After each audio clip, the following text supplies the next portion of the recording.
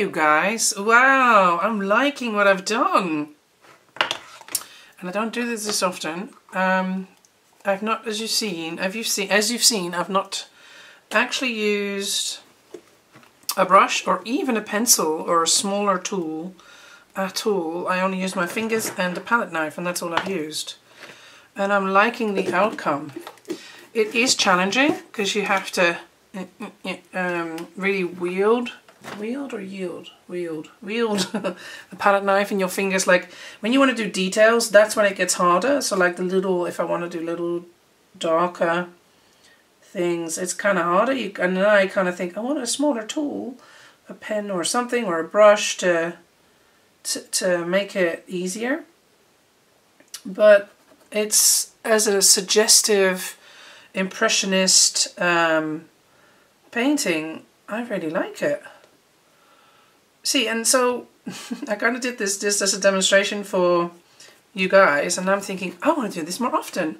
I'm going to try and do this on canvas, you see. So this is me broadening my horizons and thinking, this is very cool. I mean, similar to what we did. Oh no, sorry, there's Lifebook. But anyway, some of you are on Lifebook when we did expressive flowers recently, where we didn't use any brushes either. It's similar, but I didn't know I could do a face. Anyway, ta-da! So this is utterly different from what I normally do, as you guys know. So my approach is usually much more illustrative, very fine work, very precise and detailed work. This is very expressive, and what I love about doing this is that exactly that, the freedom and the expression of just expressing without the tiny detailed stuff, and you can create beautiful work that way. Yeah, so I'm happy with this, and I'm gonna kind of sit down and think. And even I could obviously now do is, once it's dry, I can go in with pencil. If I wanted to refine something up, I could do. You can obviously layer and do so much more. I mean, I can now add a little butterfly wing here, look.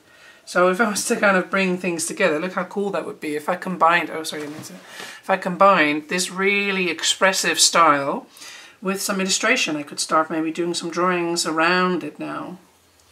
I love that idea. You see? I like that.